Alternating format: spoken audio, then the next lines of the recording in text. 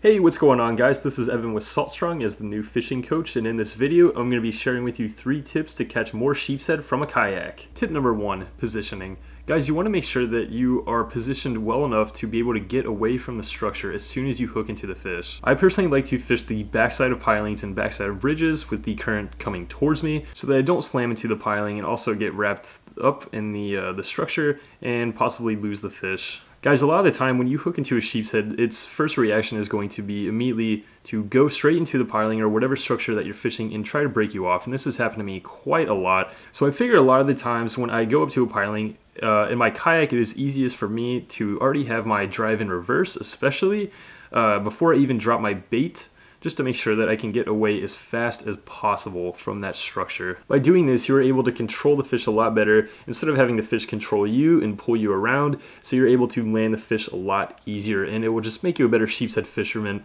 overall. Tip number 2, not spending too much time on the structure that you're fishing or pilings. Guys, a lot of the times when I'm fishing for sheepshead, I usually get a hit straight away, if not in just a few seconds after I drop my crab. Sheepshead are very aggressive feeding fish sometimes, especially with some moving current, moving tides. So I typically don't do the bait and wait method. Even though that you're using bait, you're still actively hunting the fish. You're still trying to find the most efficient piece of structure that they might be on, because if they're down there and they're feeding, they're more than likely going to hit your crab in just a few seconds. I can actually recall more times getting hits almost straight away than more times where I have just baited and waited for more than, I'd say, 30 or 40 seconds. So by moving from piling to piling, you're giving yourself more of a chance of catching more fish because you're covering more water, and you're able to save more time this way, which will, in result, give you a better chance of catching more fish. Tip number 3, rigging. So guys, this is called a jawbreaker jig. This is made by my buddy Travis out of North Carolina. This is a great jig head to use for sheepshead. So a lot of the times what I'll do is I'll break off one of their claws and I will stick this through that little socket that's created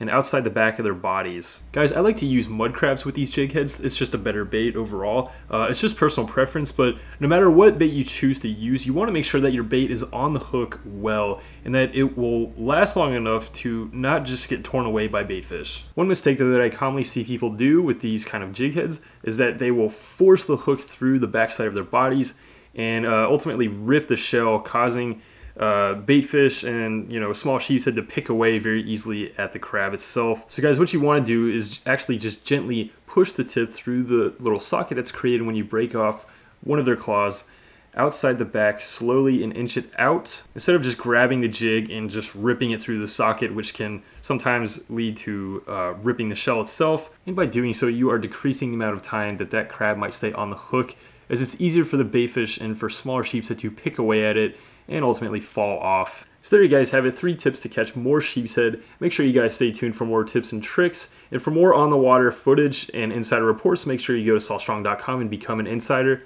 I'll see you in the next video. And if you're new to Saltstrong, just know that we're the #1 online fishing club out there, because we actually guarantee we're going to help you catch more fish, not only with tips and in-depth courses, but also our new Smart Fishing Spots app that actually tells you exactly where the fish will be feeding, as well as the best times of day to fish there, plus so much more. You'll also save tons of money with tackle discounts and make tons of new fishing friends in the insider community. So thanks again for watching, and we hope to see you in the insider community soon.